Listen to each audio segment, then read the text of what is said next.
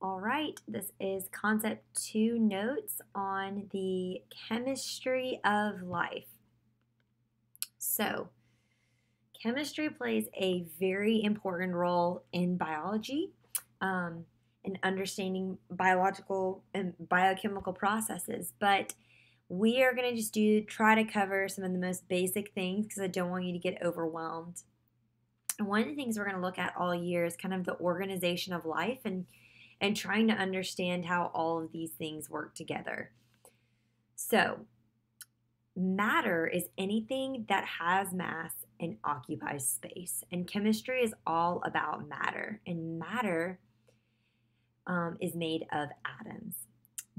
An atom is the smallest part of an element. So think about all of those things on the periodic table: hydrogen, chlorine, boron, oxygen, etc. So it's the smallest part of an element that still has the properties of that element. So you can see it here. We can actually go even smaller than an atom, and atoms are made of subatomic particles like protons and neutrons and electrons. So you have atoms of an element. So water is H2O. It's two atoms of the element hydrogen bonded to one atom of the element oxygen. And there are 6 elements on the periodic table that are necessary for all of life. And biology is the study of life, so that's what we're really focusing on here: carbon, hydrogen, oxygen, nitrogen, phosphorus, and sulfur. And we'll be talking about these in relationships to some really important molecules in Concept 3 that we can't live without. So atoms bind together to become more stable, and they form compounds. Compounds that are specifically held together by a type of bond called a covalent bond are molecules. And molecules make up our organelles, and organelles are like mini organs that make up the cell. The cell is the most basic unit of life. So anything smaller than the cell, all of these things, those are not considered alive. The cell is where life begins. Cells organize themselves into tissues that work together for a common function. Tissues organize themselves into organs, organs into organ systems, and organ systems make up an organism. Organisms that live together of the same species in the same place are a population. All of the living things in a given place are a community. All the living and non-living factors in a given space are an ecosystem.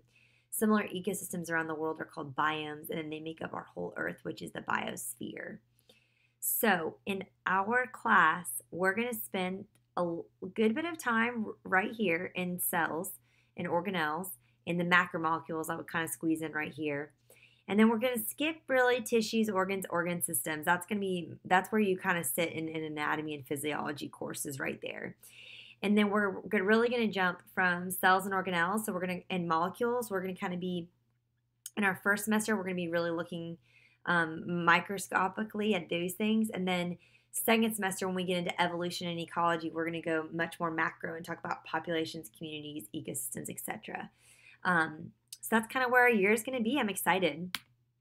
The other thing I really want to hit, I'm telling you, this is like the briefest of overviews into the chemistry of life. So the most basic chemistry topics I want you to have a familiarity with moving into this year. And we got to talk about water. Again, like I said, it's just a molecule. It's H2O. It's 2 atoms of hydrogen covalently bonded to 1 atom of oxygen. But it's so important because it's critical for all of life's processes. And water has some special properties that we're going to talk about. We're going to look at 5 of them, but there's other things too that are cool about water. But a lot of these properties make water special due to the fact that water is a polar molecule. So what does it mean to be polar versus nonpolar? Polar molecules have an unequal distribution of charges. One side, so on water it's the hydrogen side, is a little bit more positive, and then one side, which is the oxygen side in water, is a little bit more negative. Polar molecules tend to dissolve in water because water is polar and like things like things. Did not mean to say like so many times. So an example of a polar molecule is water. A nonpolar molecule, there's no separation of charge, so there's no like positive or negative poles or ends. And carbon dioxide, CO2, is an example of that. Nonpolar molecules tend to not dissolve in water because they are not alike water, and so like things, and they are not like things. Some nonpolar molecules are carbon dioxide, oxygen. The oxygen you breathe in from the air is O2. It's actually two oxygen atoms of oxygen bonded together. Lipids are nonpolar. We're going to be referring to polar and nonpolar a lot throughout the year, so I just kind of want to introduce those terms. And water is polar. So a couple things that make water awesome. Its property of cohesion, adhesion, its high specific heat, the fact that it's less dense in its solid form, and then the fact that it's a terrific solvent. It's actually considered the universal solvent. So we're just going to touch on each of these. Cohesion, that prefix means together. It's going to come up a lot in biology. A lot of the same prefixes over and over again. So if you remember that, that'll help you. So together, cohesion is the attraction between molecules of the same substance. So it's basically water sticking together with other water molecules. Another way of defining it is it's a tendency of molecules of the same kind, if you will, to stick together. And what this does is this causes a really high surface tension, which is a measure of how difficult it is to stretch or break the surface of a liquid, or its ability to resist an external force. And we see that with water, and we're going to look at an example of that. So these water molecules like to stick to each other. Adhesion is a type of attraction that happens between two different molecules. So water sticking to other things like glass or soil, or in this picture, there's some water molecules sticking to each other, but they're also sticking to the spider web. So that's also adhesion. It's a stronger bond than cohesion. One example is in a graduated cylinder, like we measured with in our lab stations for measurement. There's the meniscus, which is the curve at the top. The water is sticking to the sides of the graduated cylinder, and that's what gives it that curve. Here in this picture, we see that water moves up the dry paper towel and into this. So it's able to kind of be pulled upward because of that attraction between the two different molecules. Another example is capillary action. This is so important in plants and trees.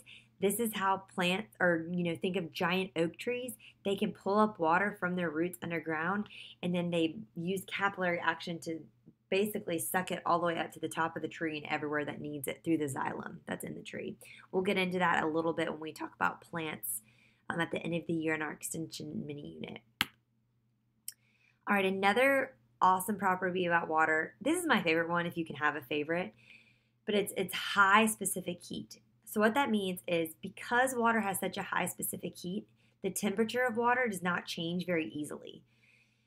It basically means that it needs to absorb a lot of heat energy to increase its overall temperature compared to other compounds. So it takes a lot of energy to change its temperature. And if you live along the coast, this is something that you've experienced. So it is May right now while I'm recording this, so it's springtime. And when you go to the beach, it may be 80 degrees outside, but there is a cold breeze that's coming off of the water because the water is so cold still. It won't be until mid-June, over 2 months of 80-degree temperatures, for the water to really warm up. And then the best thing is that's what makes going to the beach in October and November where I live so awesome.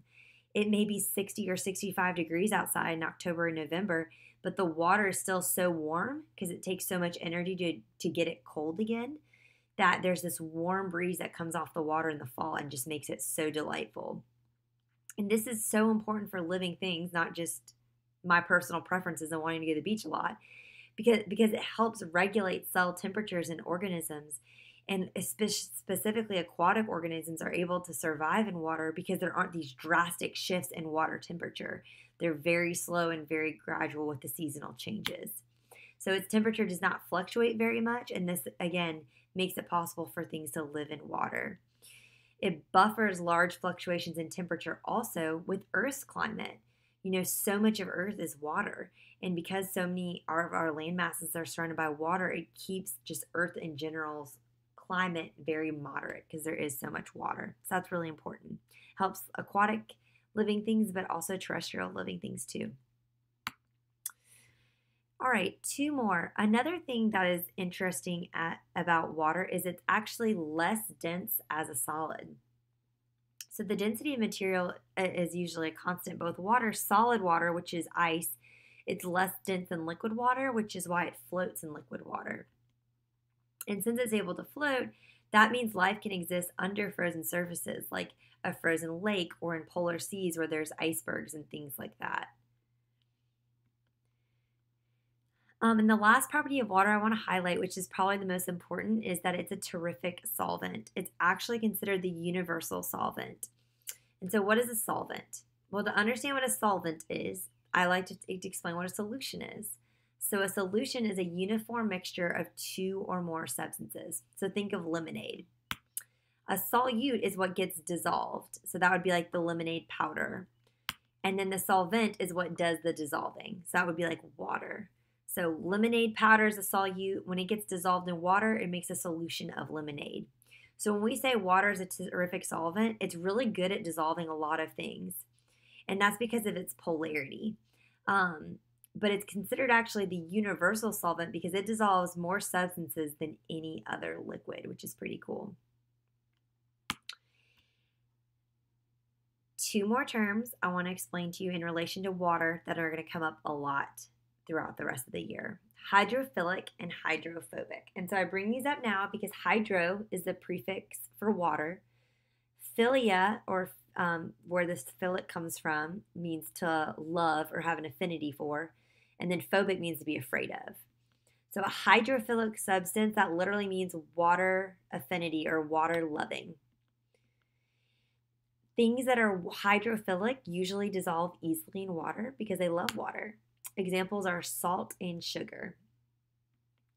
Most polar molecules tend to be hydrophilic and vice versa, but that's not always the case. Hydrophobic literally means water afraid. It does not have a water affinity for water. It's water fearing. That's what we see here with the oil in the water. So it does not dissolve. They literally do not mix. It's the best example of that is oil. So really make sure you commit these terms to memory because they're going to come up a lot more. And we're going to look at one water property now so you can see what it's like in real life and also practice our graphing skills.